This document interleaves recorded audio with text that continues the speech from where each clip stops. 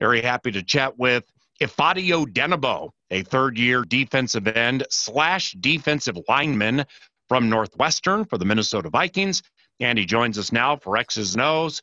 Ifeadi, congratulations on the last couple of victories. You had a sack of Mike Glennon in the victory over the Jags, the 43rd in the history of Vikings football. Now, Mike Glennon's 6'7", but he's lanky. Was he like hard to bring down?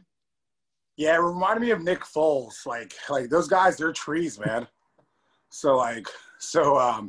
There's many ways to cut a tree down. So for me, when you're sacking those big, tall quarterbacks, you kind of have to just spin him around and throw it to the ground. Like there's no nice way of sacking a quarterback, unfortunately. You know, the celebration after the safety, markedly different than your touchdown at the College Stadium last year against the Chargers, where you executed that 18-inch vertical. I mean, that 42-inch vertical trying to get into the stands. Here you get the safety body, and you look like nobody was there. Yeah.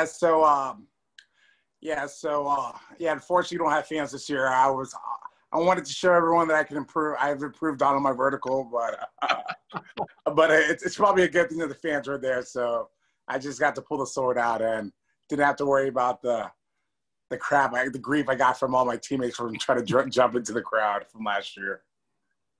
Hey, I'm through 12, 6-6 Bucks this weekend. We'll get into Brady in a little bit. But personally, how do you feel your season's going? I think initially as a team, we start off slow from a defensive standpoint. And I think for me, getting used to acclimating. Last year, I was a rotational guy. Now I'm the guy who's playing 60, 50 snaps. So I think I start off slow, but I think each week you're trying to find a new routine to find what fits you well. And I think that Jags game, I found a new routine. I've kind of been switching things up, and yeah, I like that routine that I had going on, and I'm going to be playing like that from now moving forward. Yeah, you didn't. I'm really glad you said that. It's very self-aware, and you didn't have a sack for like a month and change. But is it fair to say, Ifeadi, in the Carolina game, that you kind of jumped up in that game with whatever you're talking about, like doing some new things, and you may not have had a sack, but don't you sense things are getting better? Yeah, dude. So it's just like experience at the end of the day. I remember people were telling me, "Hey, Ifeadi, get ready to be a starter this year." And I'm like, "Yeah, I'm ready." But just from a standpoint, it's a different type of game because last year I would go in all juiced up. You know what I mean? Play 20, 25 snaps, like bring the heat and get out. But now each week, each opponent you're going against, the tackle you're going against, there's tendencies that I do that I don't even know about that they are picking up on. And it's a game of chess. You have to constantly revolve, go get back to drawing boards, meet with Coach Dre, Coach Patterson, meet with the Margie, say, hey, what can I improve on? So I think last game was I'm getting closer, and I feel pretty confident now. Ifeadi Odenigbo, defensive lineman for the Vikings, is our guest on X's and O's. And it's game day any day. Play the new Vikings scratch game from the Minnesota Lottery. Top prize, $100,000. Details at mnlottery.com. How much has it impacted your season not having Danielle Hunter? Yeah, so unfortunately not having Danielle Hunter was a big deal just from a standpoint. You know what I mean? He's a game changer. Obviously, he's the leader where he's our most experienced defensive lineman. So having him gone early, it's kind of forced all of us to grow up, to be honest. It's not more like, I don't need to have a good game, or I don't need to do my part because we have Danielle to save us. But now it's forced all of us to grow up, and I think it's good at the end of the day. So next year when we do eventually get him back, will be pretty special. But I think for all of us, it's forcing us to grow, and I think from that, like, we're getting better from this. Ifeadi, you touched on it earlier. You already have played a career high in snaps. It's close to 600. Does your body feel it? And is there a physical transition? Yeah. So because I think the first thing for me was I didn't start in college. Like, I think I started 2 career games in college. So So going to the NFL and starting your whole season. So initially, like, I remember the first couple of games, like, woo, yeah, this feels like a car crash. Like, I've never had this feeling before.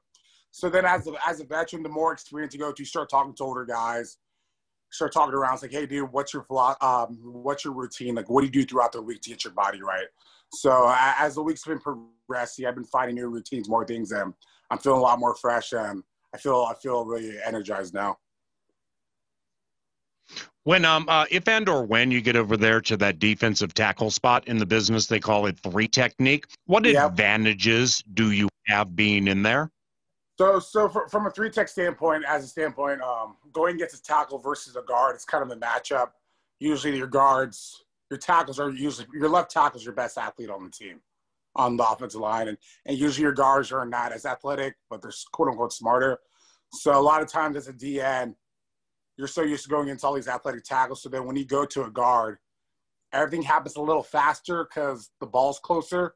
But you just know that you can outwork a guard because they just lack the athleticism. So from that standpoint, going in and when I was rushing at 3-tech, there was just some mismatches right there. So that's always an advantage. But it's less room. So it's kind of getting a street fight in a telephone booth. So like, oh yeah. So you and this one person, you have one shot in the telephone booth. Why if I pop you, I knock you out. If I miss, I'm gonna miss pretty bad. So. Yeah, but I mean, you got to recognize a lot of the newbies listening right now are like, A, what's a telephone booth? And B, if I was inside of that telephone booth with Ifeadi Odenigbo, if I don't pick up the actual phone and just start flailing, I got no shot. Yeah, good call because Gen Z's different. Gen Z probably they don't know what a phone booth is. So you're probably right about that. Couple of quickies with Ifeadi Odenigbo. I had that nice safety and subsequently a sack on Mike Glennon in the Jags game. We got the Bucs this weekend. Last one for the inside of football. Fans hear me and others, Ifeadi, reference the word contain frequently with Ben Van. So what does that mean for those who don't know, and why is it important? So when people reference the word contain, they're usually referring to the defensive end, the edge rusher, and a lot you'll hear that talks a lot when you're going against a dual threat quarterback. So your quarterbacks like your Russell Wilsons, Deshaun Watson, who else? Even Aaron Rodgers. Aaron Rodgers. Yeah. So from a standpoint of a D lineman, when you're going against let's say like Philip Rivers, he's not the most mobile quarterback. So as a defensive end, you can shoot your shot. Like you're working on your speed rush, but if the B gap tends to be open, you can do a little quick inside move and you can capitalize and hopefully get the sack. Because if you miss, you're not really worried about him blowing. You're not worried about blowing contain because blowing contain is if the quarterback gets out of the tackle box and runs for like 10, 15 yards. So that's kind of so for DN, you have to pick your shots and you have to know who the quarterback you are facing. Some weeks it's more important to focus on contain, while other weeks you're like, let's get going, man. Let's get to the quarterback. I ain't not expecting you to share the game plan, against Brady and the Bucs, obviously. But for you, what are some keys getting to Brady? And I mean, given you are a quality 3-tech when you get the opportunity and your legs are fresh, I mean, that's been the book on Tom all of his career. The middle pressure just messes with him, Yeah, just from a standpoint, like all these the great quarterbacks like the Aaron Rodgers, the Tom Brady's, the Drew Brees, like every quarterback looks great until you get popped in the face, right? Like you know what I mean? Like you think you're ready for a street fight until you get popped in the face. So from a football standpoint, it's just getting them off their launch point. Like, you know what I mean? Like, they're in practice. They're not used to getting hit all the time. They're throwing the perfect balls. They're throwing perfect spirals to their wide receivers. But then when you get to a game and you're getting pressure in the middle, you have to move out of your launch point and you're kind of uncomfortable. And the key thing is you want all these quarterbacks to be uncomfortable and not get in the groove. Ifeadi, fantastic work as usual. Really, really happy when things go well for you and for the team. Thank you very much for the time. Best of luck this weekend, all right? Hey, thanks, PA. Thanks for having me.